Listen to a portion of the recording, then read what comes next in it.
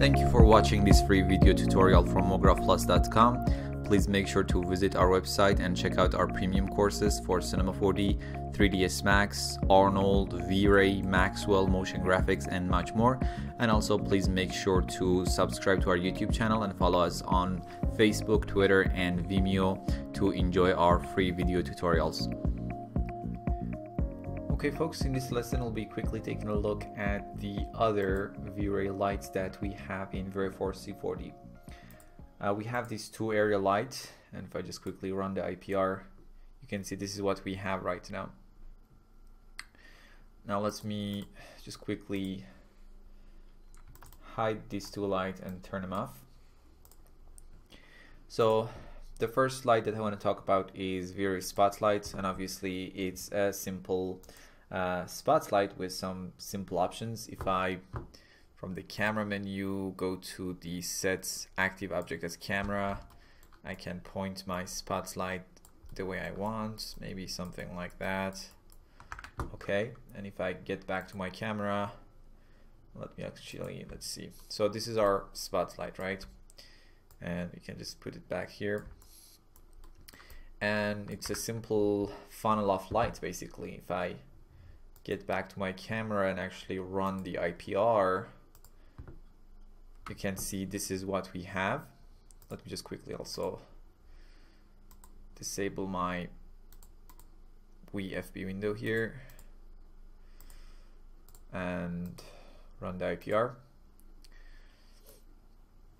So there you have it, and you have a bunch of very simple options. You have the cone angle, so if I go to something like 50, you can see we have a bigger cone, and if I go to something like 20, we have a smaller cone. We have this penumbra angle, and this is basically the softness of the shadows. You can see right now the shadow edges are very soft because the cone angle and the penumbra angle have this 30-degree difference. So if I go to something like 22 right now, you can see we have this very sharp edge. Maybe let's go to something like 25, right? So also we have this barn door effect, which simulates real world barn door effects. So if I just enable this and I have the left door, if I decrease it, and the right one, let me create something maybe like this, and if I decrease the penumbra angle to maybe something like 22, so we have a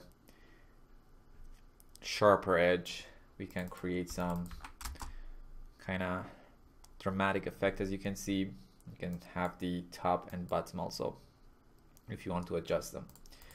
So that's really about the spotlight, nothing too specific. Now let me rename that to spotlight and also hide this. Probably this is the most useful light of the remaining lights that we talk about here.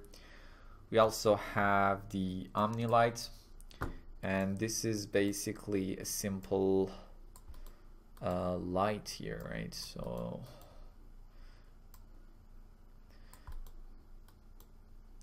if I run the IPR again, it's a very simple Omni Light that emits light in all the 360 degrees from one point.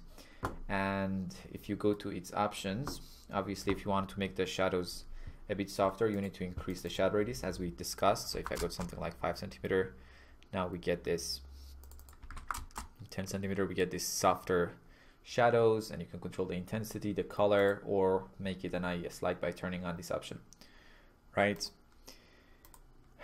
And that was our Omni Light. And the next light that we have is an ambient light, and this is a general purpose light that basically has no direction and adds a certain level of light to the entire scene. So if I turn off this light for now and turn off my two main area lights and run the IPR, okay, so we have this light, and let's say we want to add just a little cool light to the entire scene. So what we can do is to add an ambient light, and if I go to its intensity, let's go to something like 0.1 maybe, and change the light color to something like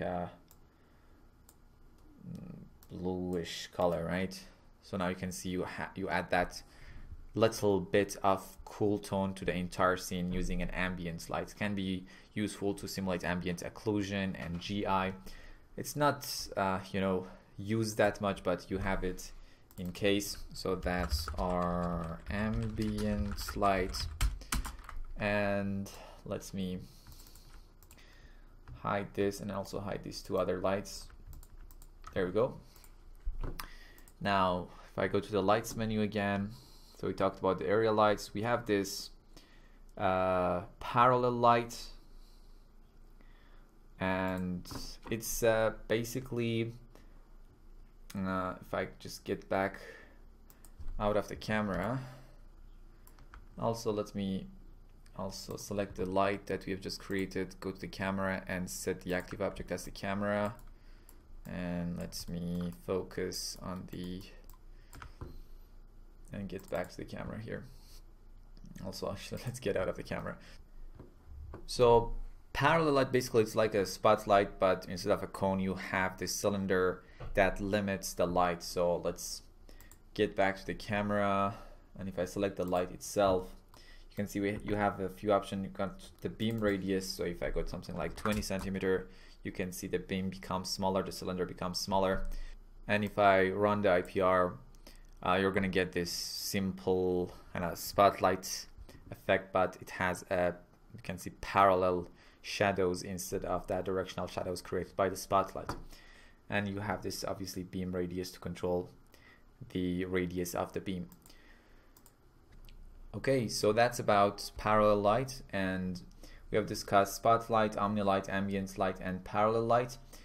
And we are gonna be probably talking about very lightly during the next lesson, and by that we can conclude lighting section of the course. See you in the next lesson.